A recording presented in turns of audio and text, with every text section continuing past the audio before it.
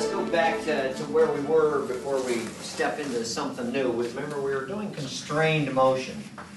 Sorry, unconstrained motion. Constrained motion's coming up. So we were doing unconstrained motion, where we were looking at the relative motion of two objects, the motion of one object relative to another. So to bring us back up to speed, let's look at another traffic problem. They work very well for the things we're working on. So a nice 90-degree corner with two cars in it, each of course with their own velocity and their own acceleration. And we want to come up with the relative acceleration. We'll call that one A, and that one B. And we want to come up with something about the relative acceleration, velocity and acceleration between the two.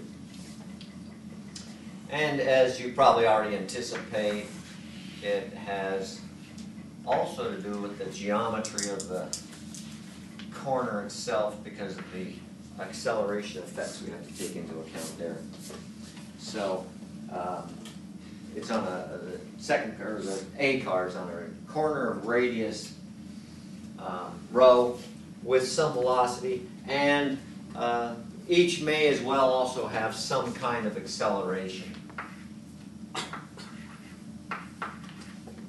where, anticipating forthcoming arguments, we've already ascertained that the acceleration as given for the car in the corner is the tangential acceleration.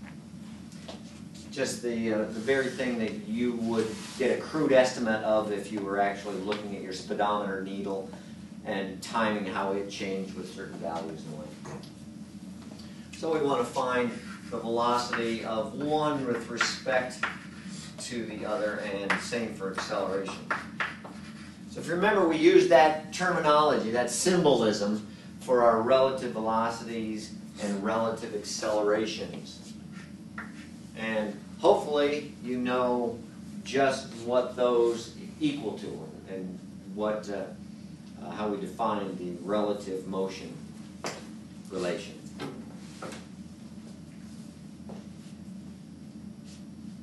Simple as that. If you do it like this, which certainly works for me in my small brain, it's just the two velocities in the same order as written, AB, AB. It's just the two velocities subtracted. And the same thing for the acceleration, because it's really just the time derivative of the equation above. So it was a matter then of putting each of these into their particular forms. The two velocities, well, the velocity A is a little bit, we've got to put a little bit to it. I don't have a specific angle here, just some generic angle theta, and so where it is in the corner is going to determine what its velocity looks like. We know it to be ahead of time in the tangential direction only. However, that a little bit itself is a challenge in that the tangential direction, well, let's see. I don't know where the easiest place to put these.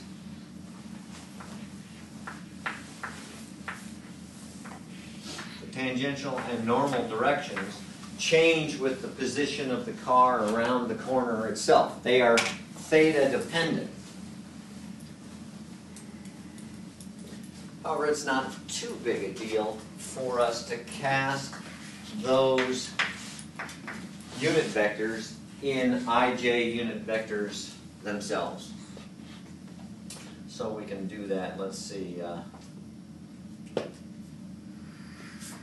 I've believe that's also theta. So the tangential unit vector is a small component in the I direction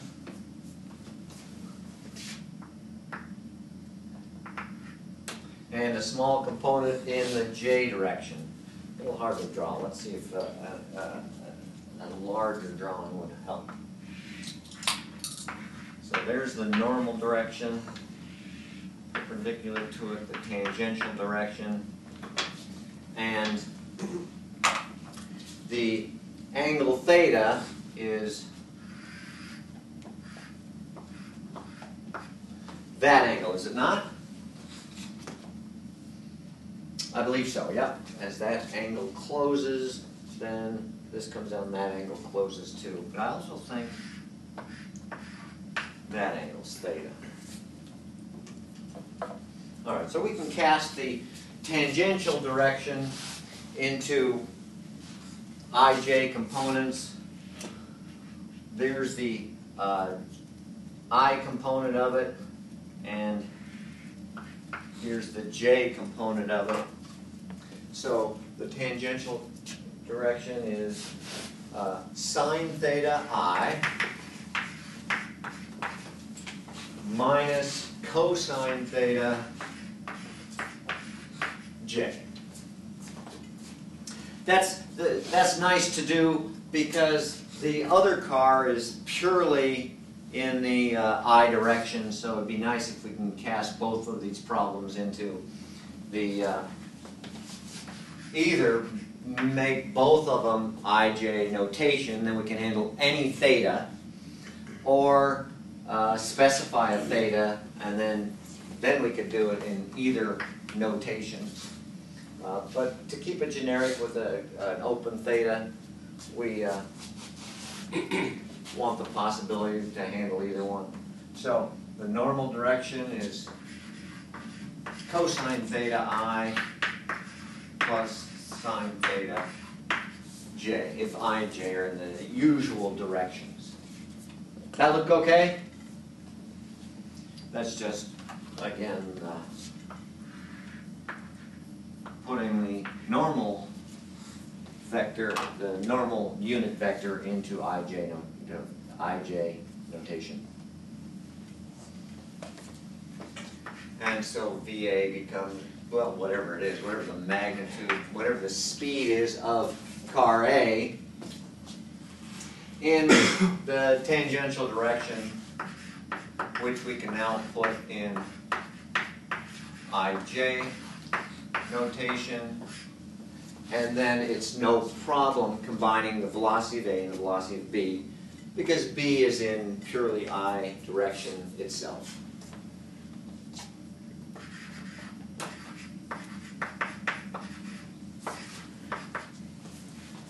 So the velocity of A relative to B is that we just had,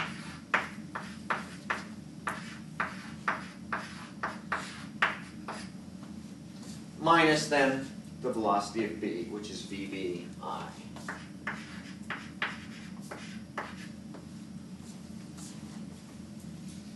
And then whatever numbers those are, whatever speeds it has, whatever angle it might be, we now know the velocity of A relative to B for any angle, any place around the corner.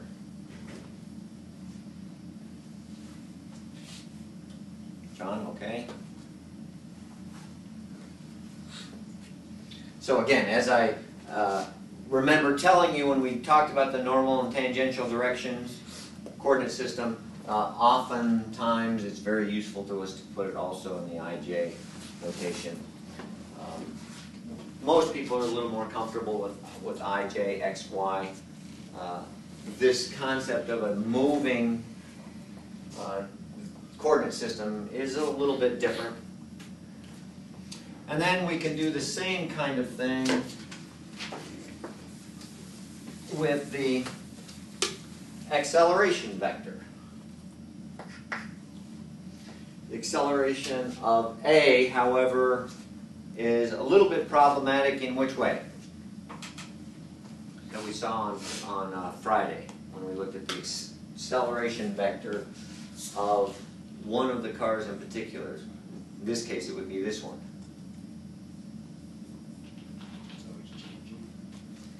Not that it's always changing.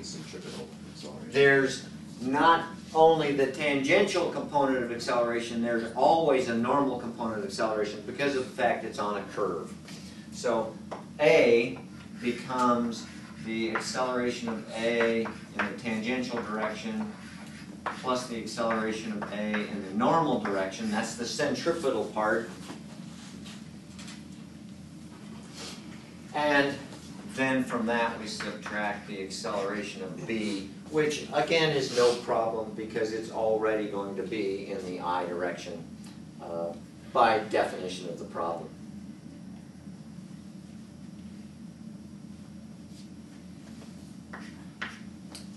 So if it does indeed have some tangential component of acceleration,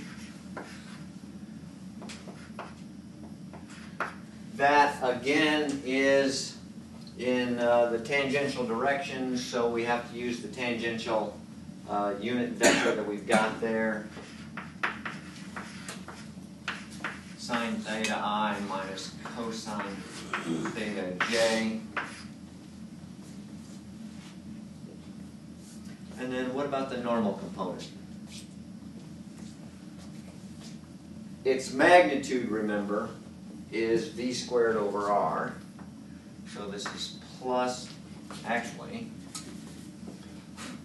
it's minus v squared, let's see, VA, v squared over rho, times a unit vector in the normal direction, which we've already determined from up there.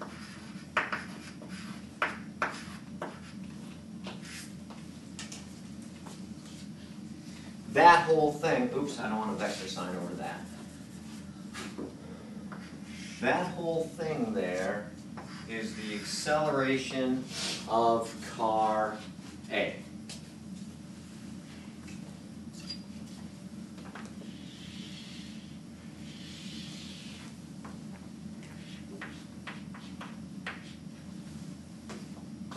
Which is the first part of our relative velocity equation. So I've got the tangential portion and the normal portion.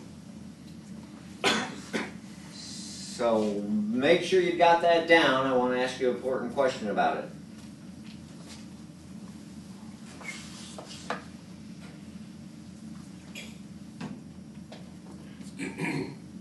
That question being, why minus sign here? Because this is the tangential portion, this is the normal portion, and I have a plus sign right there. Why do I have a minus sign there?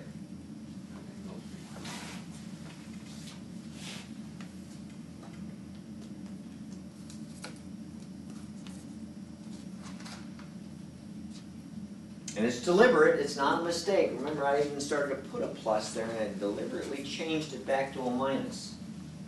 So why is there a minus sign there?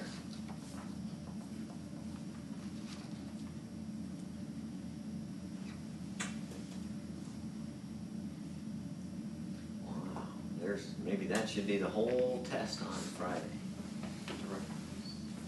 What? Directions. Yes, that's exactly it. The normal unit vector is out, but we know the centripetal acceleration to be in. So this is this normal component, the centripetal acceleration is opposite the direction of the normal, the unit vector in the normal direction. Why do we find that for VA? Is that even necessary? What part? For E this? in there, your normal vector, you just didn't use it, you just found it over there. For VA, Yeah. it has, A has no normal component of the unit. You just wrote it up there for reference. Oh, here? Yeah. Because I was going to use it. Oh. I needed it for A here, didn't use the normal one, but I knew it was coming up, so I just went ahead and established it while I still had that little drawing that was there. And then we take off of that the acceleration that B might have, if any, and it would be something in the I direction. If it's slowing down, that would be a minus, making the whole term a plus.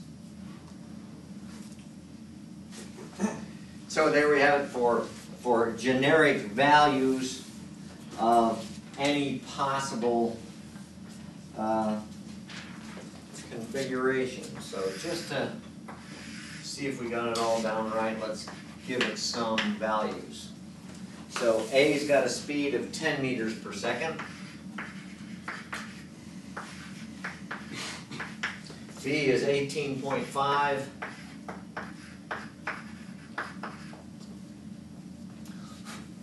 The acceleration of A, let's say, oh, A's the one on the corner, so this will be the tangential component. Anticipating a call from your lawyer, plus 5 meters per second squared. B, which is on the straightaway, so it has no tangential component, so no tangential or normal component. 2 meters per second squared. And let's put it on a 100-meter corner and figure it at an angle of 45 degrees. Just to run through the numbers, make sure we got all the pieces right. And then see if we can at least visualize what that looks like when we get all those pieces. Let me just double check everything I've got there.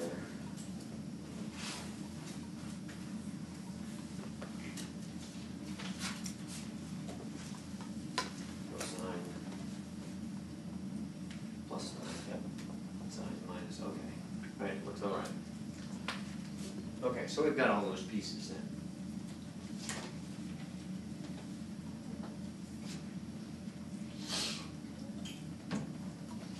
Take a second just to run through the numbers, and then you can also sketch them onto a simple picture. You might want to redraw it since this one's got an awful lot of stuff in it.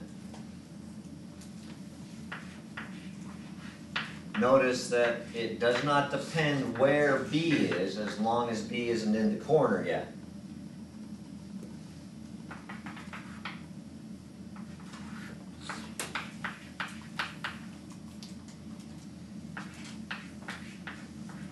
And of course, both cars are red.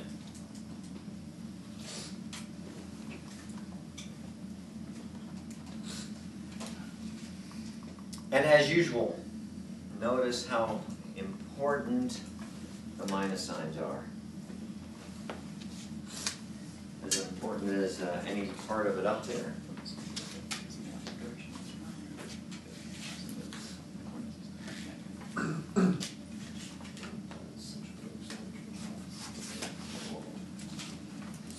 Is it okay? Did he help you, Joe? Or make it worse?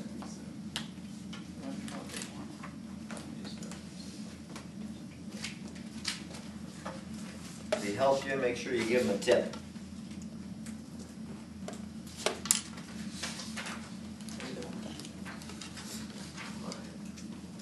Looks like some of them are coming to the same type of number that I had. Which is good, we're doing the same problem.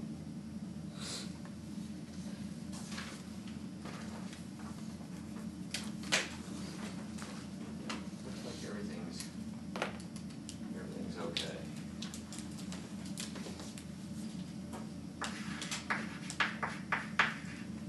So, fill them in, combine like terms.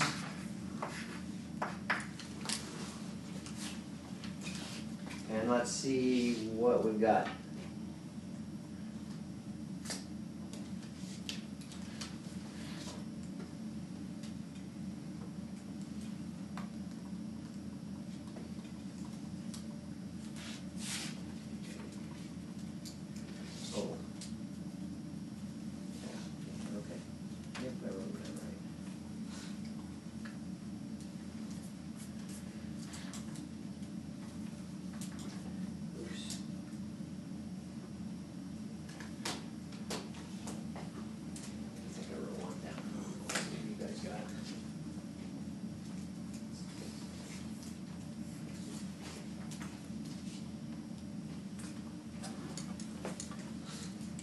vector. Don't forget your vector signs.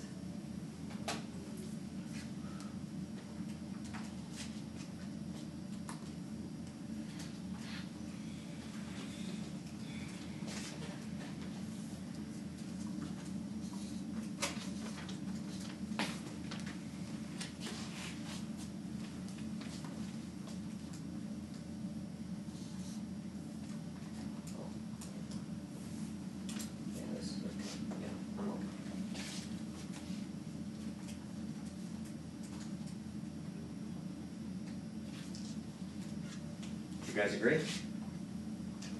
Not talking.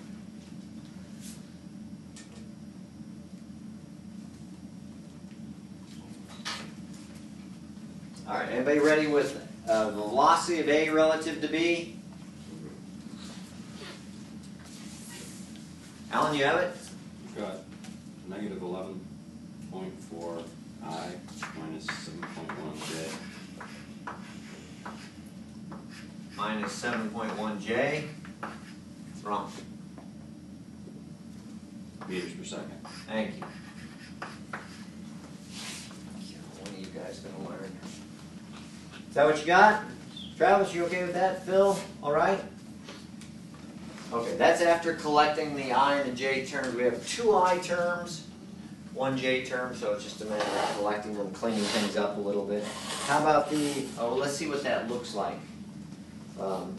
So it's a little bit in the negative I, and a little bit in the negative J. So A relative, oh wait, I have two V's in there. There we go. Velocity of A relative to B is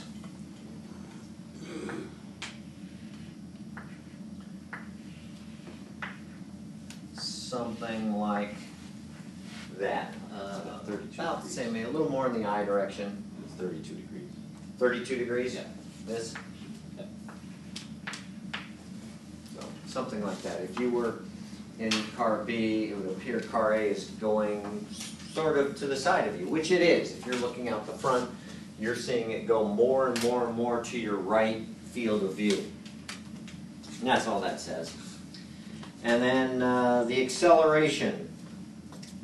What's the I component? Travis, you have that? 0.823. All right, just what I got. And the J component. Joe, you got that one? Who does? Ken? Somebody? John? Huh? 2.83. Is that what others had? That's what I had. Yeah. Is it? Negative 4. I had negative 4.2. All right, let's go with that, because I hate being wrong as often as it happens.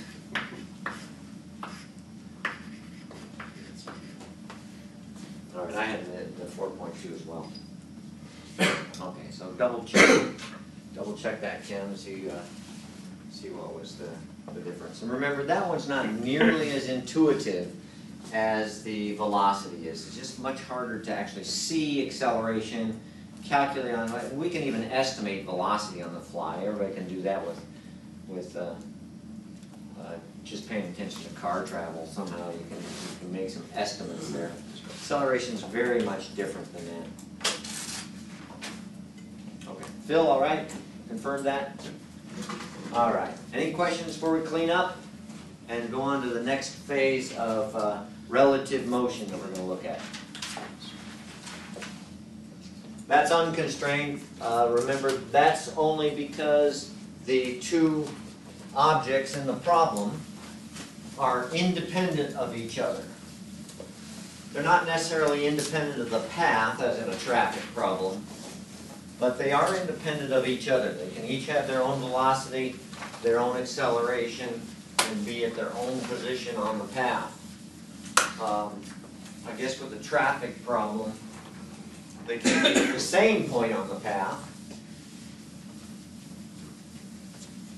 but that's for CSI Queensbury to look into.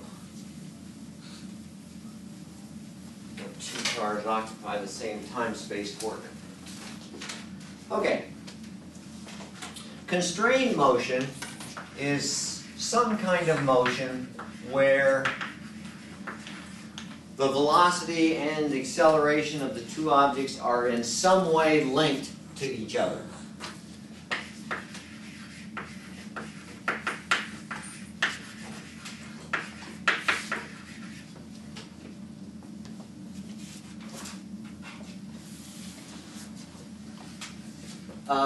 Probably the simplest example I can come up with is two objects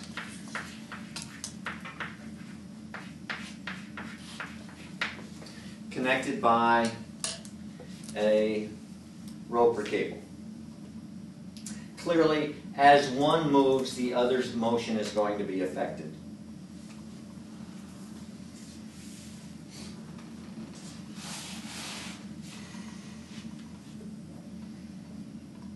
Alright, so we can figure out how one works with the other. First thing we can do is establish some kind of system for locating the two. So let's say, for example, that I say object A is that distance below the roof. That way, if I find any time rate of change in that, I'll know the velocity of A. If I find any second order time differential of that, then I'll know the velocity, the acceleration of it. And as well for B.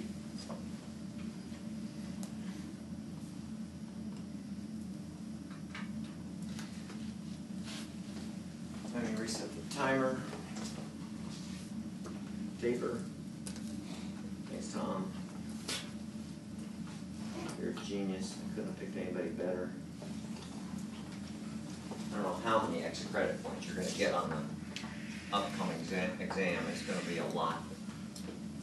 All right, here's what we do. We need to link not just those positions with some reference, but we need to link them to each other.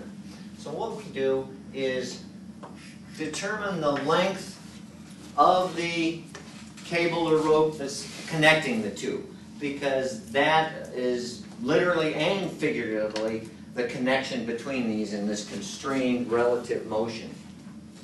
And we write down the length the length of the cable connecting in terms of what we have here. So let's see, that would be XA minus whatever this distance is for that side of the rope. And let's see, what is that distance? That's well, however long this link is. Well, just however long the link is, that'll do, because that takes us right to this point. So we'll call that length some length h. So that's this section of the rope that goes from A to first contact with the pulley.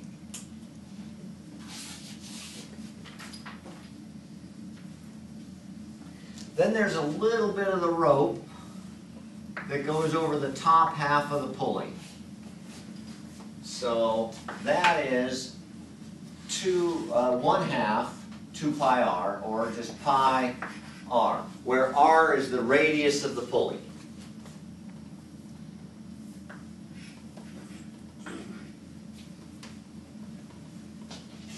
That takes care of the part from A up to the pulley, over the top of the pulley, and then the last little bit is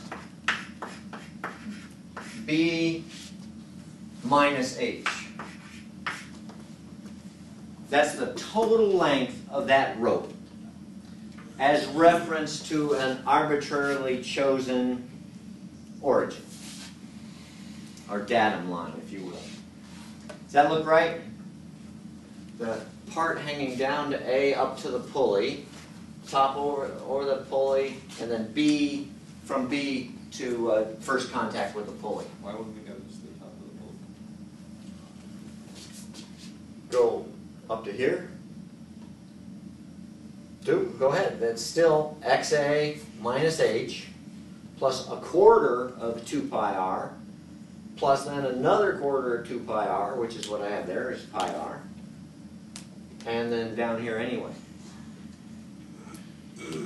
What do you mean to put the reference line to the top of the pulley?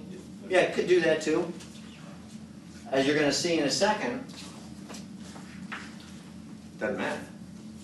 So we collect terms a little bit. Remember, we're trying to get how A moves with respect to B. So let me put those two together. Then combine all the other things. Pi r minus 2h. Does that look like good algebra, I think? All right. And this business depends upon this rope or cable being inextensible, that this length is a constant. Which it must be. If this rope stretches, then as one moves, it's going to be very hard to figure out how the other one's moving because of that stretch. It's going to depend on how much there is there, what the spring constant is, all kinds of things that would be troublesome with it. So this is, we're assuming a constant length connection between the two. So here's what we're going to do. Get the time rate of change of the length of the rope. dl/dt, or L dot, if you will. Well, there's our equation for L, so we'll just take the time derivative of this equation. So it becomes XA dot plus XB dot plus the time rate of change of these terms, which is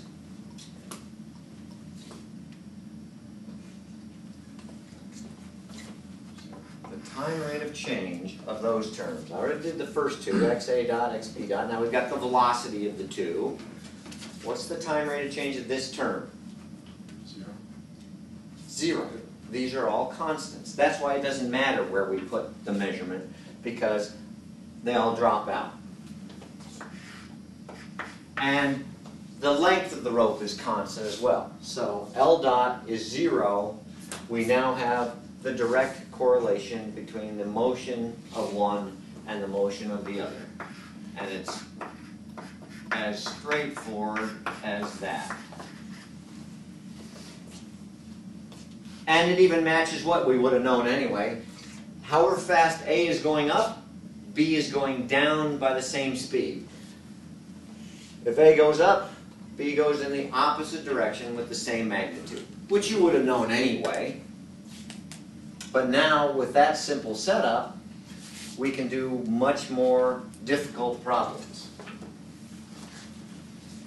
The trick becomes, as much as anything, just figuring out some place from which to measure things. And you can do it almost anywhere. As John even anticipated, we could have done it from here. And then H wouldn't have been any part of it. And we wouldn't have had to worry about the top, the part of the cable that goes over, because that's also a constant anyway. That's what these two terms are. We wouldn't care what they were. So that's just where you put your reference line is immaterial.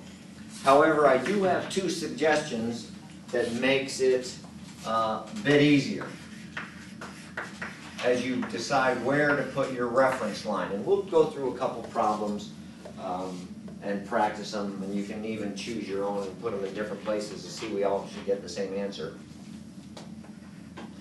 First thing I suggest is that it's not a moving reference, which means don't attach the reference point, the datum line, to one of the objects, because they're going to move. Also, as we get more involved, rope and pulley systems, some of the pulleys move, some don't. Don't attach it to a moving object. You can do it, it's just an awful lot more difficult. The other suggestion I give you is don't put it between the objects we're concerned with, which means A and B. We're not that concerned with how the pulleys are moving. We are concerned with how A and B are moving. Don't put the reference line between the two. The reason I suggest you don't do that, again, it's still doable. It doesn't change the physics. Remember, these origins are arbitrary, but you can choose them in places that makes the problem a lot easier. If you put the reference line between the two, then the plus signs and the minus signs become much more confusing in terms of what they mean. In this case, we know that if XA is getting longer, which means it's positive, B is going to do the opposite, which means it's getting shorter. And the minus signs carry direct reference if you avoid putting your datum line in between the two objects. Because then they're both going in different ways, and the minus signs become much more difficult to understand, to anticipate just what they mean. But the whole thing depends upon the simple notion that the length of the cable connecting the two is constant, so the time rate of change of that length is 0. Once you've done that, there's not much left. What about the acceleration of one relative to the acceleration of the other one? Do the same thing. We take the derivative, the time rate of change of this equation, and we're all done. That's all we needed to do.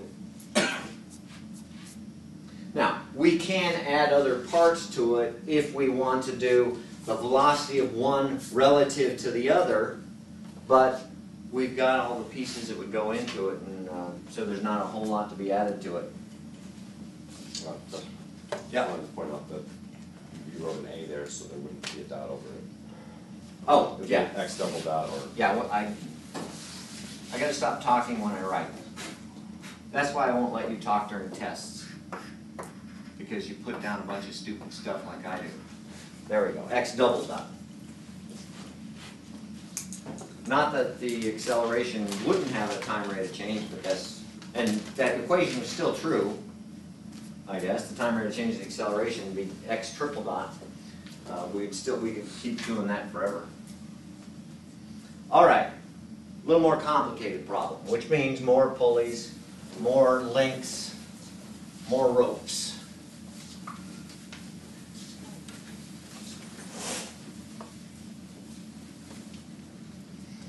Okay, so maybe a tow truck type of situation. We have one object here, maybe a car that needs to be towed out.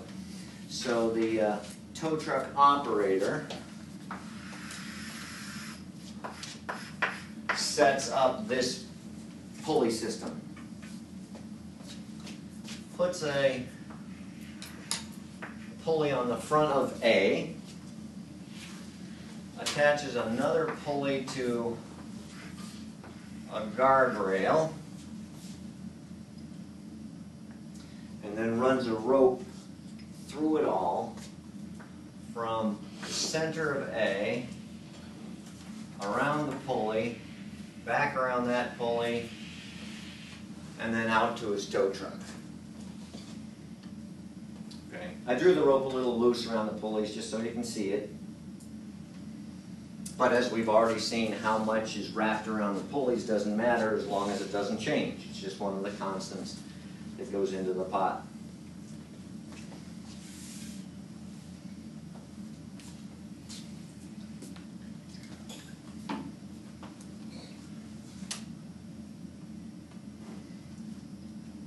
And we want to find out for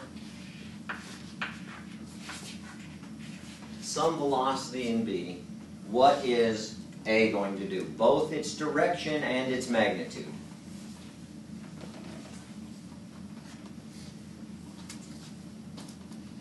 All right, so let's pick a reference that's not moving and not between the two objects. We could put a reference here on the guardrail, but it's between the two objects. It's still doable, it just makes the minus signs harder to understand. And they give us enough trouble as it is. So we'll put it over here. Maybe that's where my mother-in-law stands. She's the one who drove it into the ditch. Sorry, Nana, just kidding. All right, so now we know where A is, and from the same reference, we know where B is as well.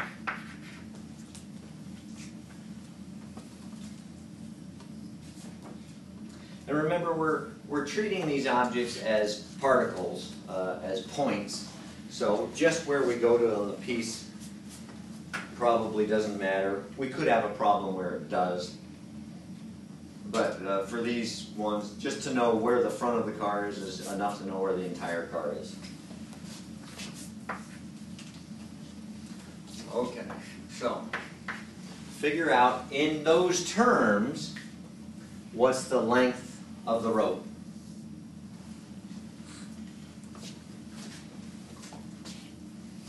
Well, let's see. We've got this big piece at the top here. I guess that would be XB minus XA plus some constants in there. That's the top piece of the cable. XB minus XA plus some constants. And we know they're going to drop out anyway, so we're not real concerned about those. What? Don't we need to know where the guardrail is? Well, that's for that top part of the rope. For the middle part of the rope, yeah, we're going to need to know where the guardrail is.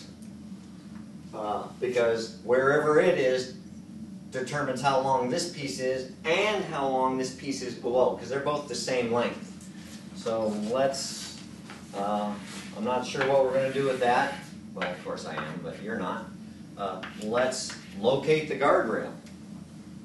It's at some position XC.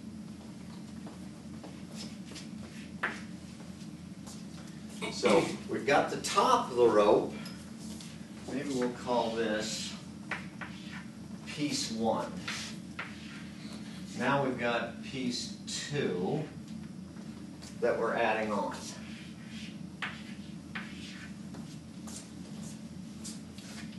Piece 2 is what? It's XB minus XC. Would that give us piece 2 plus some constants for wrap around the pulleys? Would that give us piece 2 XB minus XC? No. That would be this. We want just this part, which is XC minus XA. Yeah, XC minus XA. Yeah, sorry. XC minus XA. Plus some constants. We know enough now not even care what they are. So that's XC minus XA plus a little bit of constants here. Oh, in fact, we have another one of those. Times 2. Yeah, times 2. Because section 3 is just the same.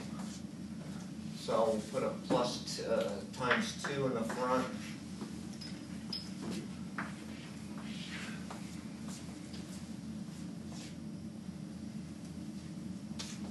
Clean things up a little bit.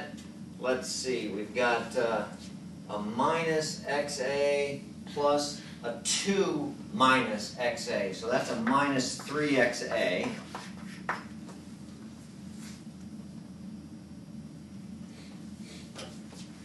Plus an XB, plus a 2XC, plus a bunch of constants. We'll just throw them all in the same pot, because we don't care what they are. Does that look like good algebra there? Did I do okay? we have a minus XA and two more minus XAs. We have one XB, and then we have an XC and a bunch of constants.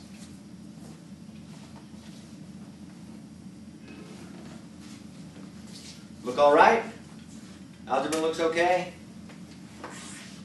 So L dot, which of course is 0 because the length of the rope is constant, is minus 3 XA dot plus XB dot plus XC dot, 2XC dot, which is 0. That guardrail, we presume, isn't going anywhere. So XC itself is a constant. So we don't care just where the guardrail is, as long as it's in this configuration between the two. We have a bunch of constants. The whole thing there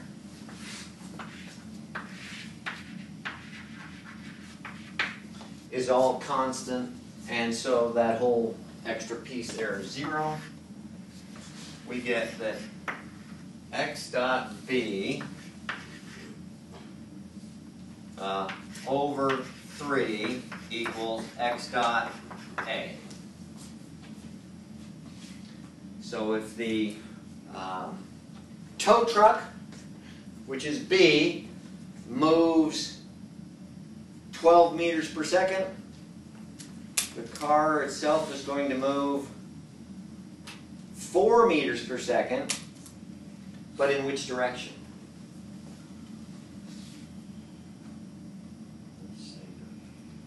Since there are no minus signs in here, they're going to move in the same direction. They're both going to be pluses.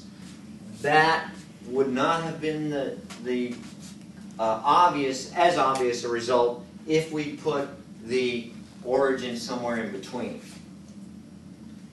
Since those have the same sign and our origin is outside of the two, then we know they're both moving in the same direction at all times. If B moves to the right, A will also move to the right at 1/3 the speed. If B moves to the left, what happens? Nothing. You can't push with a rope. You guys know that. It won't work at all. So it can only go to the right. Almost tricked you there. What about the acceleration? Same thing. Just take the time rate of change of that. You get X double dot B over 3 equals X A double dot. Simple as that.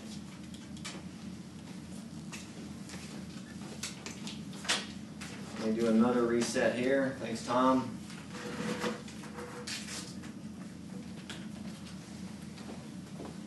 All right.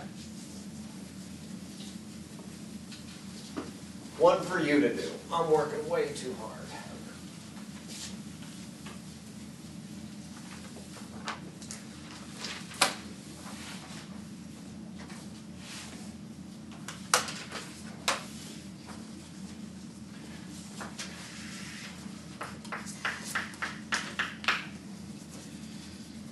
All right, so just so we get everything lined up well, it's easier if you draw it this way first.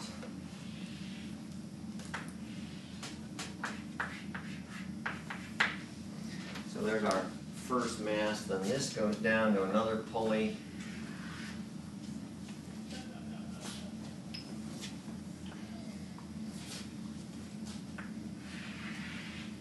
Up to the board, the ceiling, and then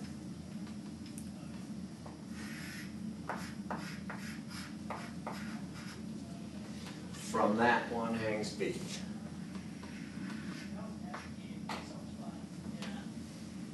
Okay, pretty simple. Pretty simple setup. Determine the relative velocities. If we know the velocity of one, what's the velocity of the other? So not necessarily the relative velocities, using what we had last section, but the related velocities.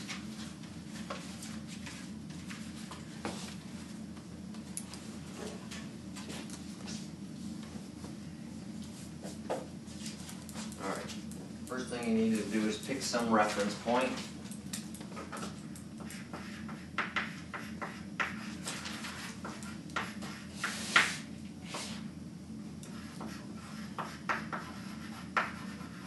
Determine the length of your line with regard to that.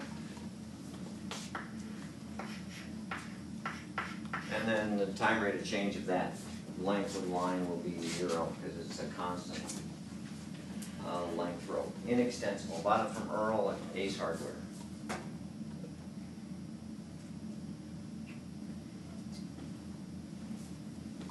Okay, once you've done L dot 0, you'll have X and A, X dot A and X dot B.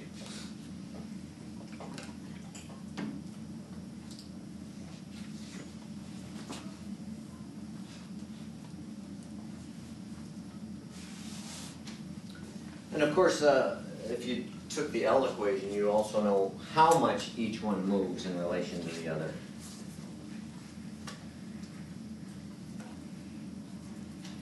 So pick a reference line, measure everything from there. I recommend you don't attach it to something moving, and you don't put it between the two. You can, but if you put it to something moving, it's going to have its own velocity.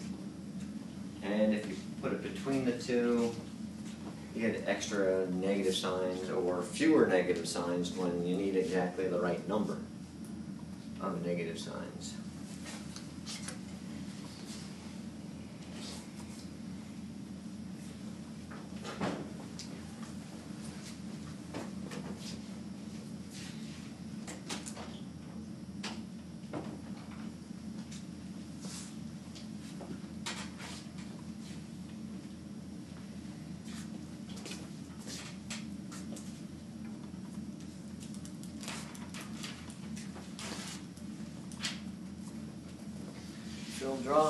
Draw X dot A is going from your reference down to the object, not both ways.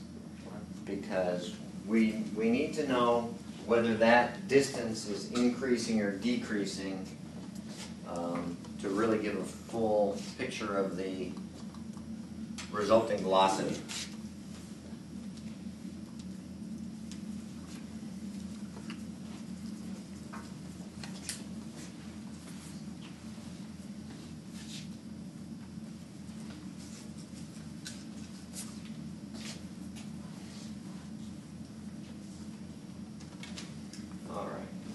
As usual, your first time, we're getting some pretty interesting interpretations. Generally, students tend to over-configure these things. Joe, which are you doing? I think you're doing okay.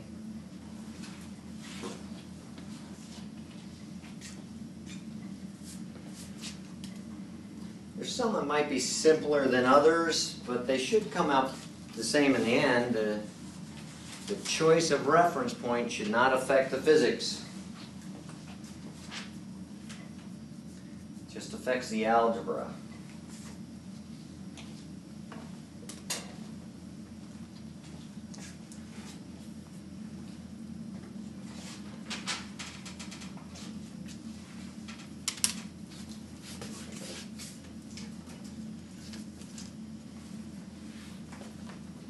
Got it, David?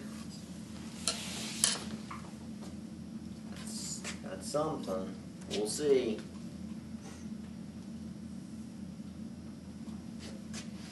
Yeah. Okay, I see a lot of people doing the same type of thing. So, we'll see how it comes out.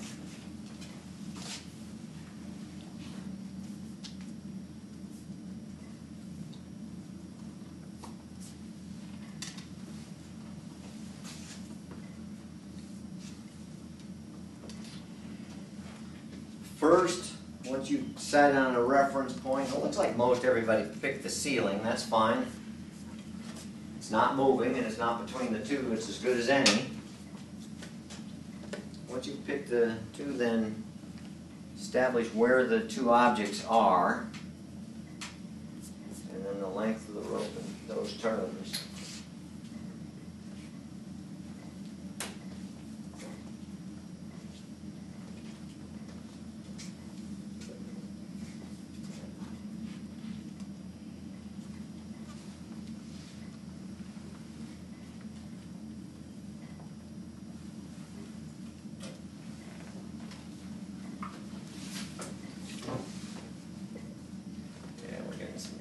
interesting interpretations of the coordinate. Did you two guys agree?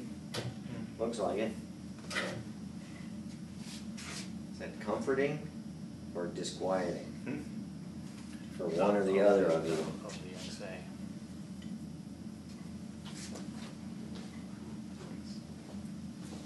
All right, let's see. Most people picked the ceiling as the reference line. So if you do that, then that might locate A, most certainly. And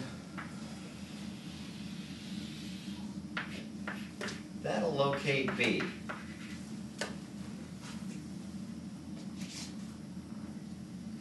However, notice that wherever this pulley goes, so does B go, because of this connection here as a constant.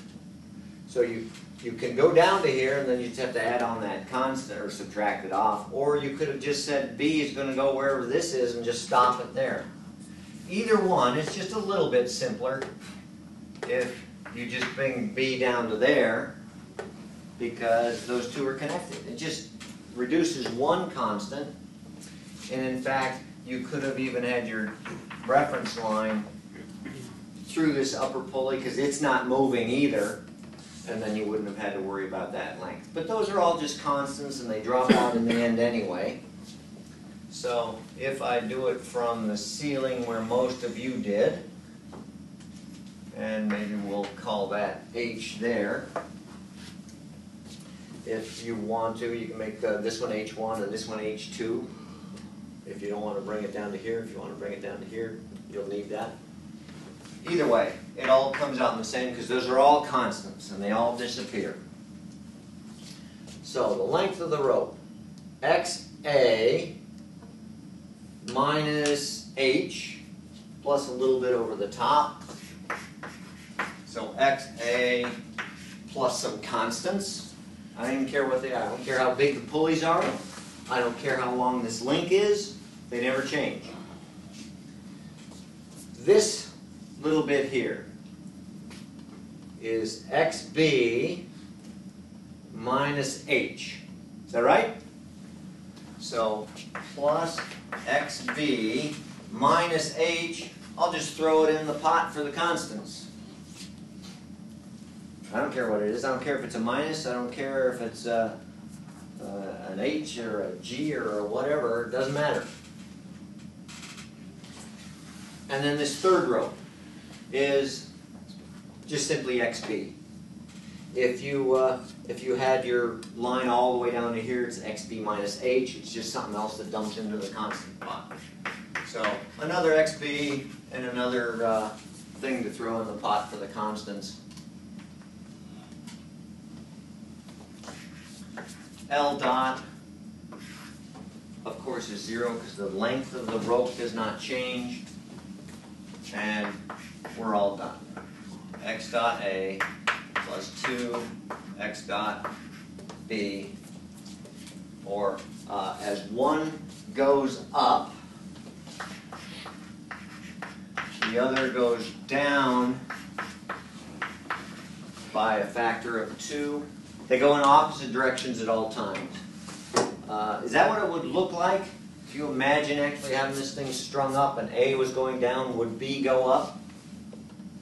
Yeah, if we're pulling more rope above A, there's going to be less rope above B. B's going to have to go up. However fast B goes up, A goes half the speed in the opposite direction. And the acceleration comes right out of that as well. So, David, that's what you had? You and Chris had that? Anybody else get that too? Some of you, I think somebody had this distance in there. That's troublesome. Why? It's going to be changing. That distance itself was going to be changing. You would have had another constant in there. But it wasn't important because we can get rid of how that changes by incorporating it in with the other constants, or the other distances and some constants. So, as simple as that. All I can do now is keep adding more and more pulleys. So, let's add more and more pulleys then. Everybody done with this one? Any questions? Ken, you got that one okay?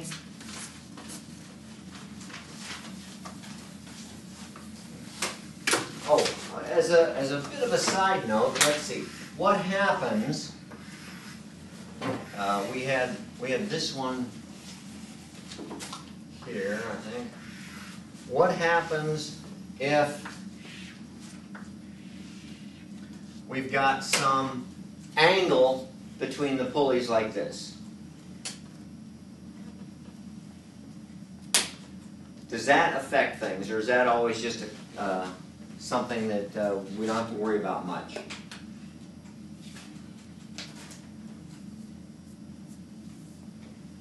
The pulleys aren't moving? No, of course they're moving. Well, in this case they're not. Whatever the drawing was we just had. Well, I guess we didn't have this one strapped up. This one was hanging here, and we had that there. So what if we had something like that?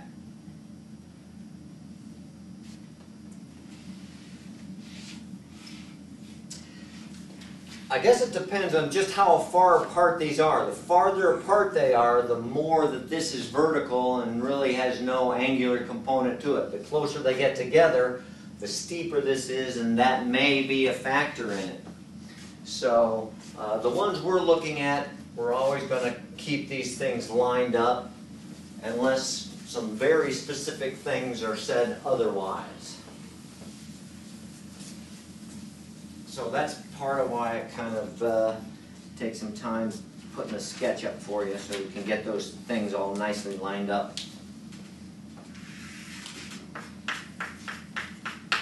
So here's another one.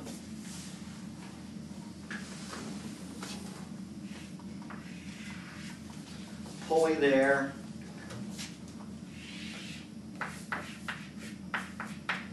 With a mast there. Then it comes down to another pulley there. Cable goes around that one, up to another pulley.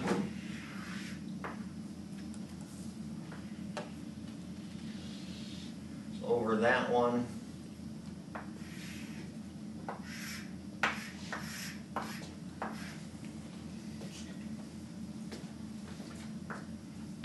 Better attach that to the roof or we're going to have a mess. Okay. So we've got that kind of system. Where's B? B we already moved. So we stored it from the last problem. I don't know why I called that C. Call it B if you wish. C, I know why it's C, it's a coffin.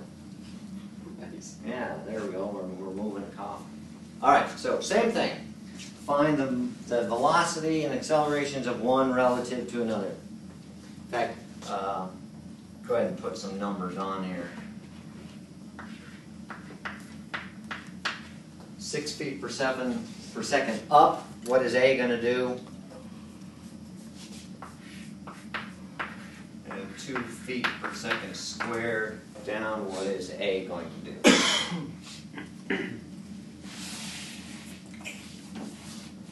And there is no B in this one. Really, I want to test your flexibility now by not having a B in this problem. Throw kind of a major curveball at you with this problem.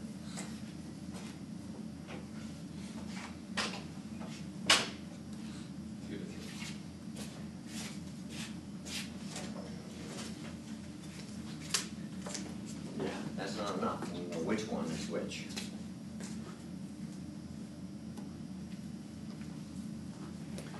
So remember, you can put your reference line anywhere.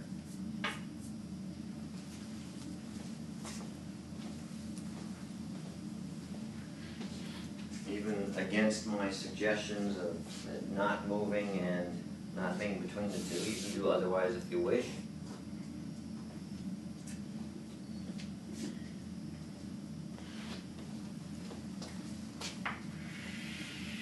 Works pretty well if you do that, right through those two pulleys. I was nice enough to line them up. But you don't have to, you can do it from the roof. The distance down to there is constant anyway, so it's not going to matter.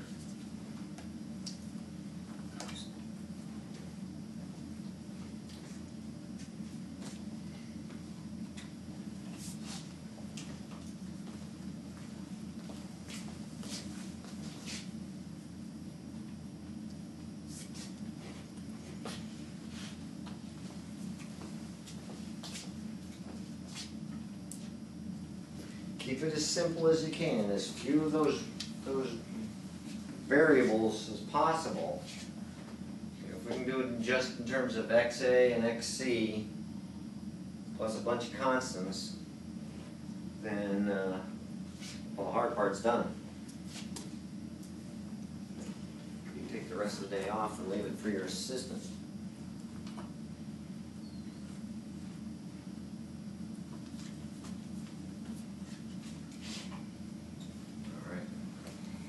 I think everybody's got a pretty fair picture of it. XA, XC, or you could even go down to the middle pulley, because wherever it goes, that's exactly what C is going to do. And we're assuming C stays level. So you got three times So if you want to make it a little bit simpler, just take C down to there, because whatever that pulley does, the block's going to do as well.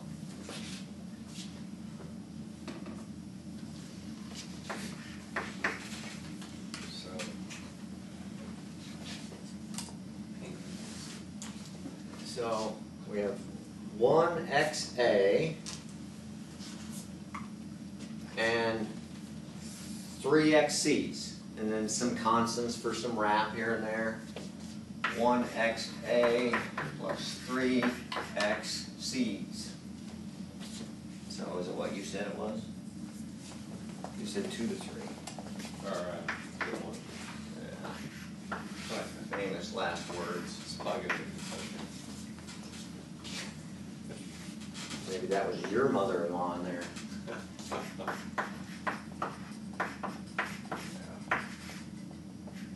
And since the time rate of change of that length is 0, then we're all done. Now let's see. This says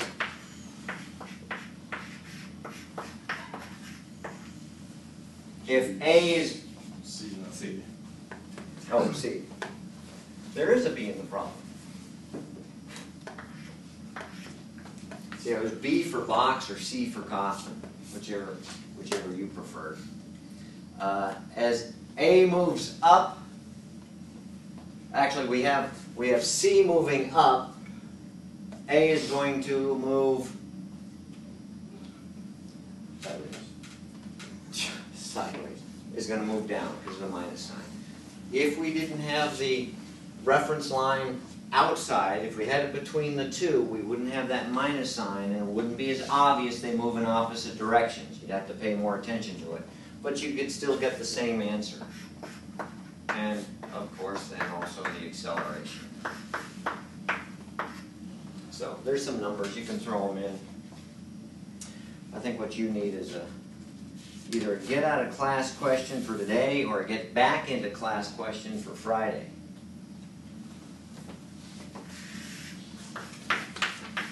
So here's the setup. Have a winch there that is 4.2 centimeters in radius.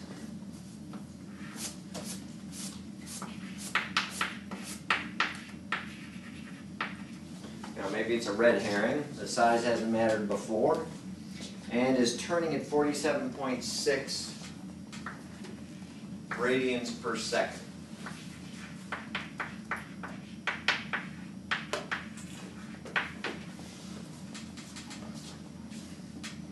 it's winching up the following. This line A is coming from a pulley. One pulley there. That line goes back up to a pulley hanging from the ceiling. That line comes back down to another pulley.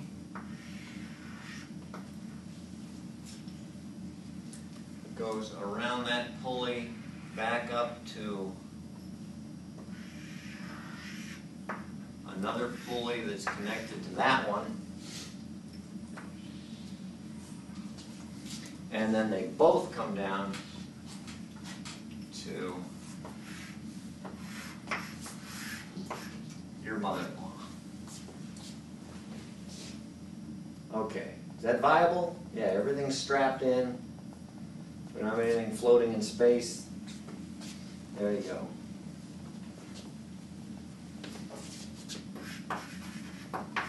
Find the velocity of C.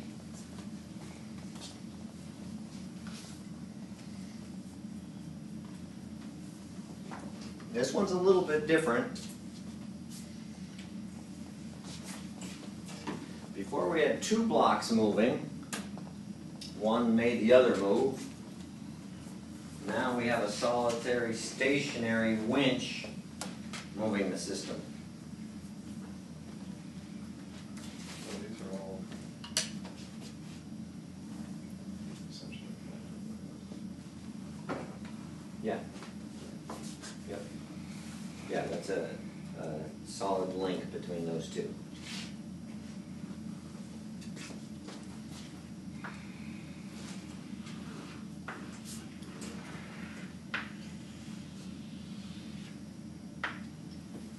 Nice bright pink line. 3 to 2.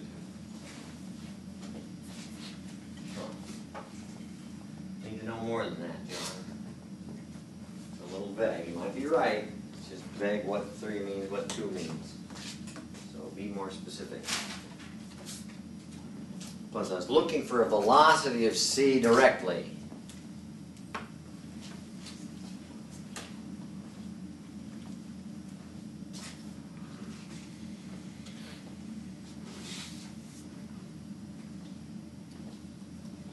So you can put your reference line, your datum anywhere. I guess if you can, the lower you put it, the less constants that are in the problem. Because every time you lower it to something, another constant drops out of the whole problem. Not that we're worrying about any of them anyway. You just put them all in the constant pot.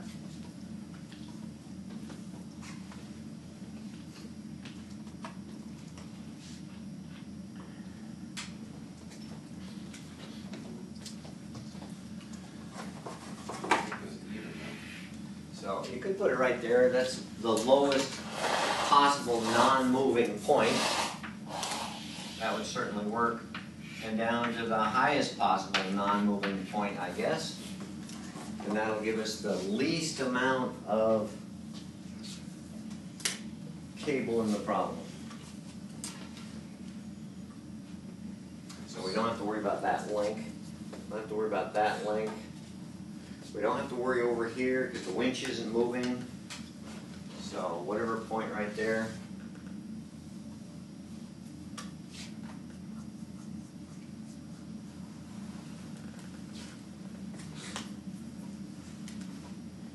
We do have this link here. We can't ignore that. But it is a constant, so we're not going to be worried about it. Give it any letter you want and you're done with it.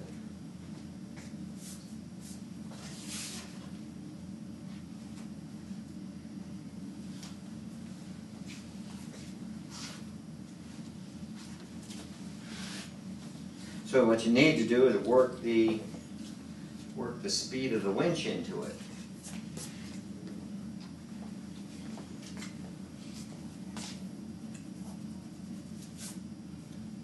No.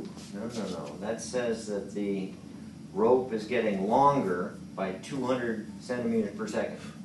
L is the length of the rope, so L dot's the rate at which the rope is lengthening. Oh, it's what you're saying that it has to be. But what, negative is not shortening? What is that term? Negative is not. No, the length of the rope's constant. Rope's being pulled up into here, but we're not losing any rope.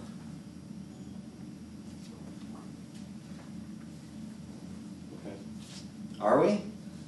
Well, Are we losing or gaining rope? I just kind of thought for the purposes of this, you could say the rope's getting shorter, which would pull the pulleys together. I guess you could. You could say that the rope's disappearing at a certain rate. Yeah, I hadn't thought of doing it that way. I guess you can. But you don't need to. You can still do this as a constant length rope.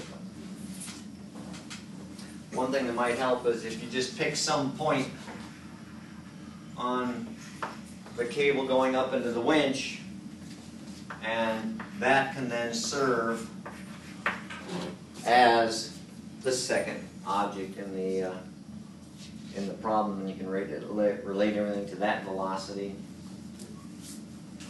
because you know the rate at which that point is going up into the winch. Or I guess indeed you could say the rope is shortening. L dot is shortening by the rate at which rope's going up into the winch. You want us to find the velocity of C? Oh, yeah. Do what I say, not what I write. Especially if they're in opposition to each other.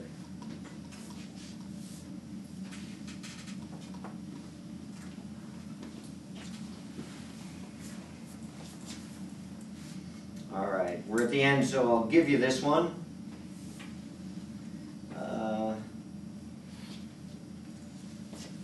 The rope going up into the winch should be about 200 centimeters per second. That's just R omega. The velocity of A equals R omega. And you should get a velocity for C of minus 0.667. The minus being that x dot C is decreasing, it's going up, which would make sense. If we're taking rope up into the winch, then of course the block is going to rise. 20 centimeters per second? No, this would be, Meter. no, that's 200 centimeters per second, isn't I it? think that should be meters. But that one should be meters. Yeah. But that's right, isn't it? 20? I mean 200? Yeah. Yes. Yeah. Okay. All right. And that's a wrap.